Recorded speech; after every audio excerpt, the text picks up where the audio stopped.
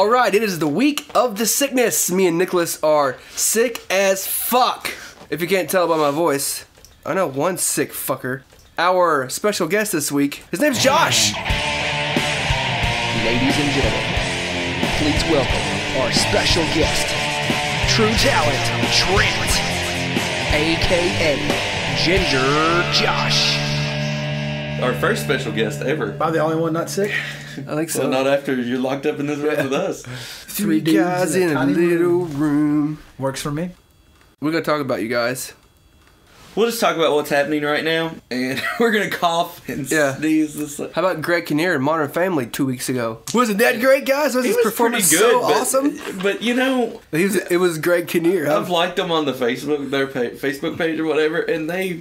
Remember when John Henson back on... They promoted that, like... Back on It Talk was Soup? the second coming of Christ or something, and then Greg Kinnear's on there, and it's like, who cares?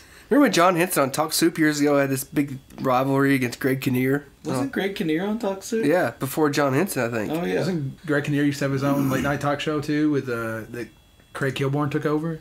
Yes. After he left the Daily Show, and then Jon Stewart took that over? Yeah, Craig Kilborn? Yeah, you've already covered that. He was attached to Matt Damon. Matt Damon. Surprise, cockfag! I love that movie. It's such a great movie. But we're here to talk about shows. Yeah. And so, 2 weeks ago, The Walking Dead came back on. Mid-season finale was a great episode, though. You watched it, right? yeah, Yeah. it was. Yeah. It was fantastic. And who didn't know that little bitch was already dead, really? After the whole fucking... Well, you didn't know she was going to be in there. Yeah, I figured she was dead and they It would was a find her. nice I didn't think it was surprise, going I to... thought. Yeah. If you don't think too much about things, then sometimes you get a nice surprise. It was the first time in the season and a half that had been around where you had one of those, like, cover your mouth with both hands moments, you know, when she was like, oh, no. Trying to place bets on who's going to be the one that shoot her in the head. Yeah.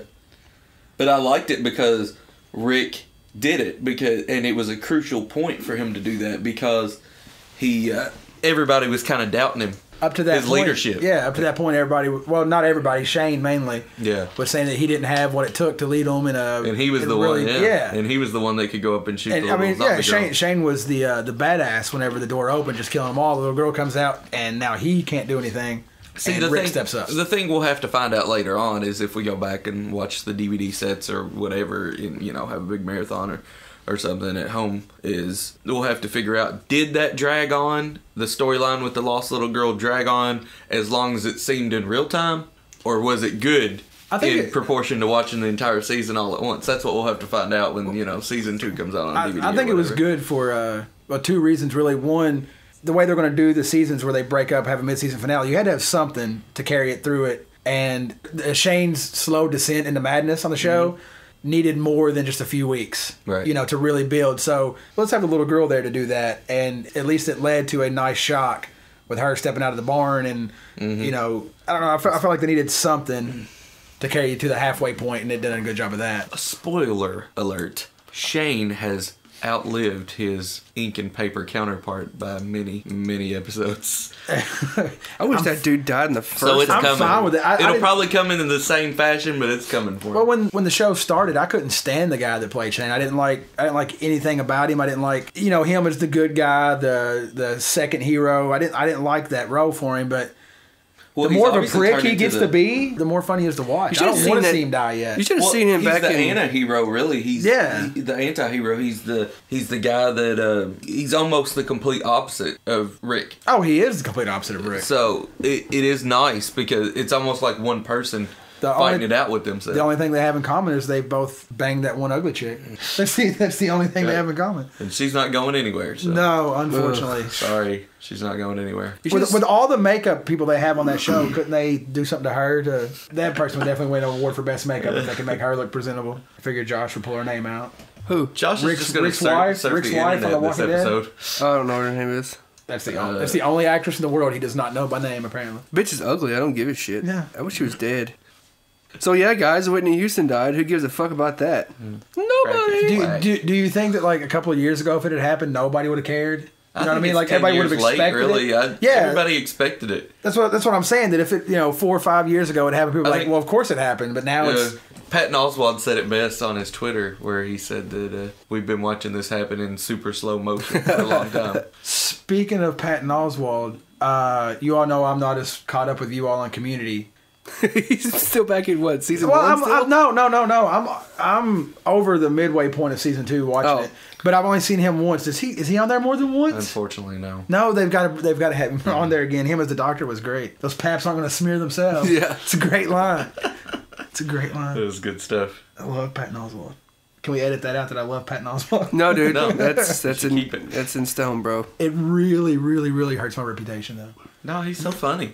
Anyway, we railed off again. What else we got here? The River. I've not watched it for fear of A, it could be another Lost, or B, I want to see if it doesn't get canceled, and then I'll watch a bunch of them at once. Yeah, I don't. What is this fucking show you guys are talking about? I don't think it's.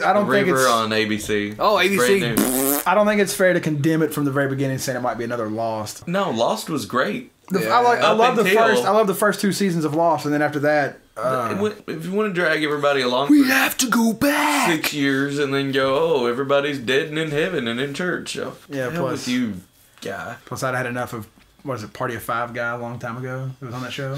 You talking about Party of Five guy? Yeah, I know who you're talking about. One of the guys on Lost, the main character. Party of Five. Yeah, Party of Five. That was where a lot of people got their start. Another show that I cannot wait to watch every single week now. Shameless. You saw Shameless before, I watched Nick? season 1, yeah. I've seen an episode of it. Season 2 is fucking great.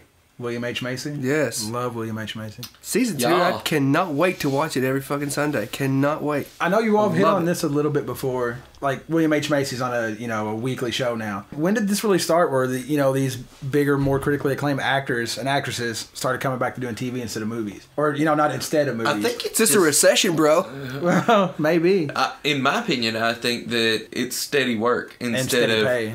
Instead of, I've got to fly out to Russia for 8 months and film this movie, It's not just the real big names either. Like, Rob Schneider's got a sitcom out now. You've got Chevy Chase on Community. You know what I mean? Like, it's not just... Yeah, basically, it's just George Clooney and Brad Pitt in movies anymore. I mean, really. And Matt Damon. Oh, yeah. Kristen Bell is back on TV now. She's got a Showtime show called House of Lies with Don Cheadle, Ben Schwartz. You know who Ben Schwartz is? Come on. I got nothing. Jean-Ralphio.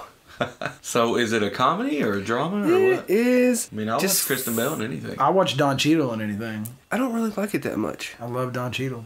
What's it about? The main character is basically Don Cheadle, and it's about this management consulting firm. They're all just trying to get business. It's got Dawn Olivieri, if you remember, she played Heroes.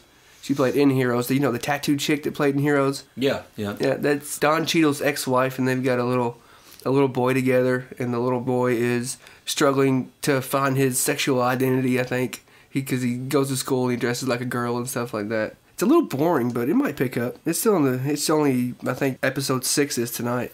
Right. So it might pick up. It's only a 30-minute show. I think you've got Don Cheadle in it. You got to give it a shot anyway. Yeah, and Jean-Ralphio. Ben Schwartz. It's only 30 minutes and you're already bored? Gosh, who's Ben Schwartz? Ben Schwartz in that show is like pretty much Jean-Ralphio in that show. It's probably the only character he can play in reality. I'm lost. If you ever saw that other J.J. Abrams show that just got canceled last year, it's called Undercovers. That's where I first saw Ben Schwartz in a show. He played this nerd hacker, and that show got canceled. That's when he started on Parks and Rec. I wonder if he encrypted things with like spreadsheets or whatever. He always do. I'm gonna make a UI in Visual Basic and track his IP address. Doo-doo. It really didn't go anywhere on the river there. The river. Just jumped straight off the river. So have you watched The River? See, I thought that the premiere was this coming week. I thought the premiere was. So you totally missed the 2-hour premiere? They said that they like screened the 2-hour premiere like it was a Hollywood movie, big theaters full of people and everything, instead of just like, here's our new TV show, and presented it to them like it was a movie, and then everybody came out thinking that they'd watched a brand new movie instead of a TV show, like the quality of it and everything like that it came off more like a movie. So I was really wanting to watch it, but I thought it premiered this week, so I totally missed it. I give it one season and then a. Well, it'll either be really hot and carry on for too long, I wish we had or like an audio. It'll be really good and get dropped. Right. It seems the way it goes a lot now. There is magic out there. People always tell me that the reason they loved Emmett's show was because they wanted to be part of our own perfect little family. You get that? Yes, we got it. We'll see you next week, I hope. Your father is not dead. They found his beacon yesterday, after 6 months. I can find the ship. Here, 55 kilometers west. There's nothing there, Lena. It's not on the map. It doesn't exist. A boat doesn't just disappear. Then we go there? Tell the crew. We found the beacon! We're close.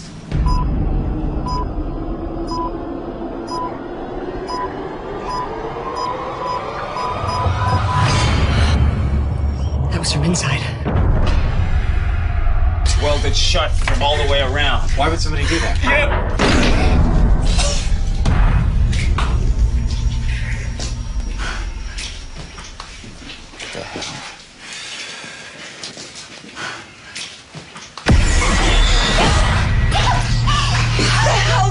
Watch out, it's coming back!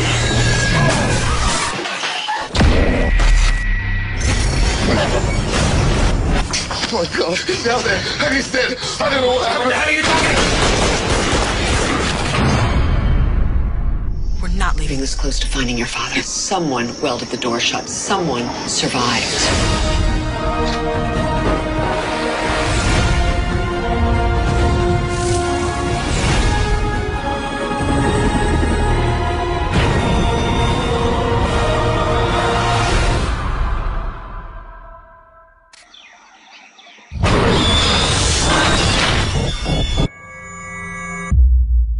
There is magic out there.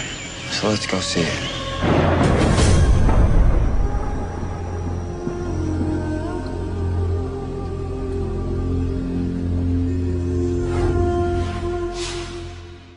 Oh, guys, you see that trailer? That really makes me want to watch it.